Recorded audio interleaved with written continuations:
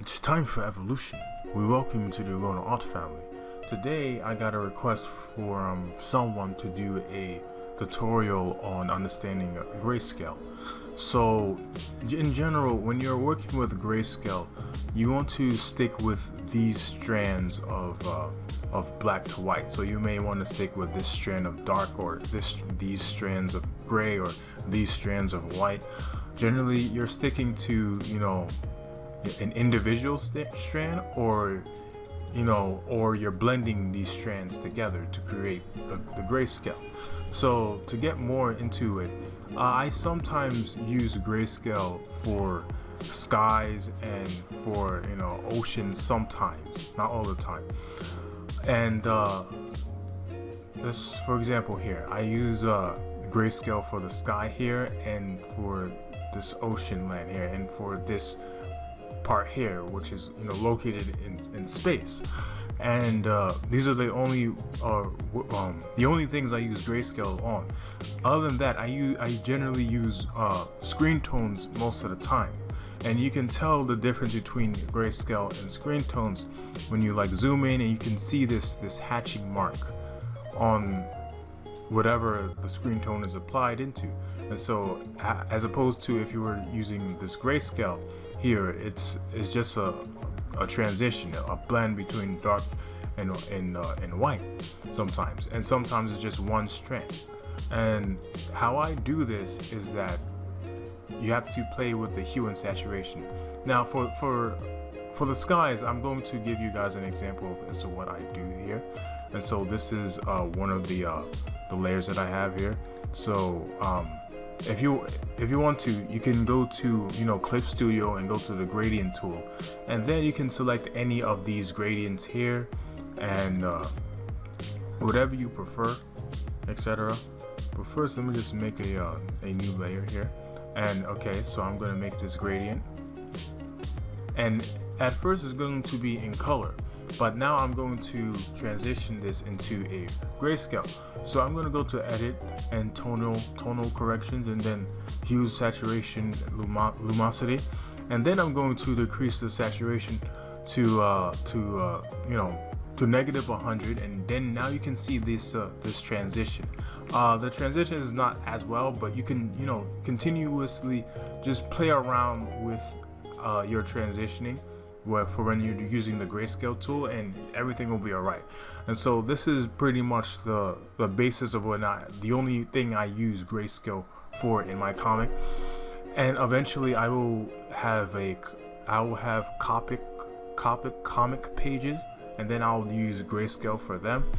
And I'm just going to show you a little bit of converting a colored image into grayscale in Photoshop. And so I'm going to go in here, and this is one of my characters, Avex, and I'm going to just start over again by deleting these layers. And so okay, this is the only image that's there.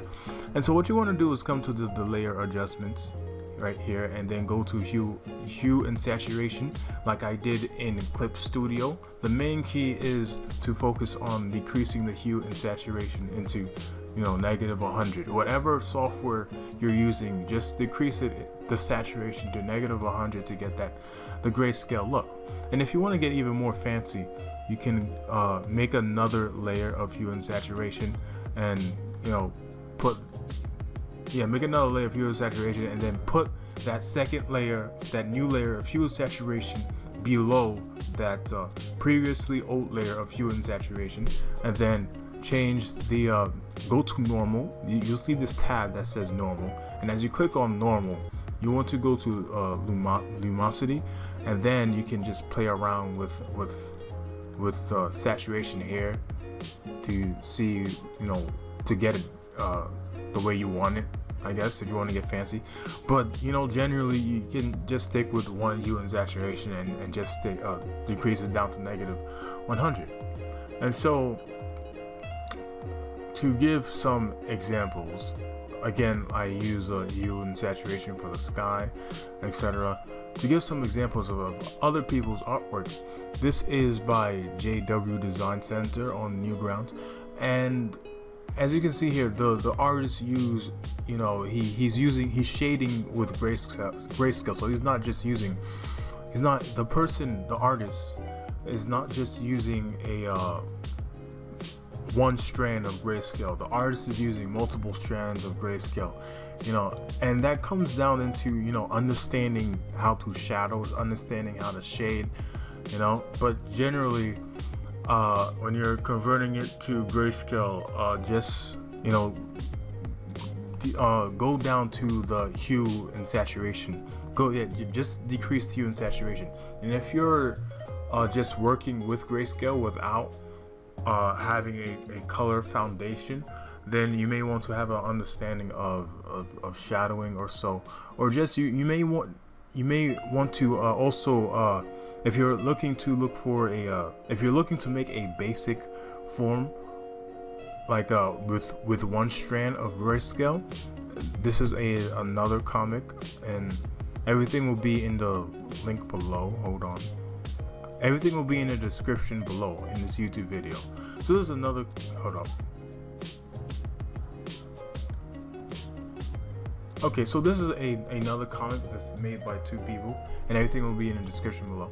And so as you can see, this person, the grayscale is just one strand of grayscale. It's not any complicated, you know, shadowing or anything like that. It's just one strand, and this is usually the strand that I do for when I'm using, you know, when I'm using my screen tones. But just compare this grayscale thing into like you know, to screen tones, because, you know, screen tones in general, when you're applying screen tones traditionally, it's difficult to have that gradient look unless you're applying it digitally. Because if you're applying it digitally, that's when you can start to use the soft brush tool to like soften up the colors a little bit to have that gradient look to it, if you're doing it digitally. So that's something to also just keep in mind. And that will be the video. Thank you guys for watching. Thank you, Thaidu, for the suggestion. And if you guys have any more videos, any more tutorials, or anything you'd like me to speak about, or any advice, feel free to leave so in the comments below. Peace out.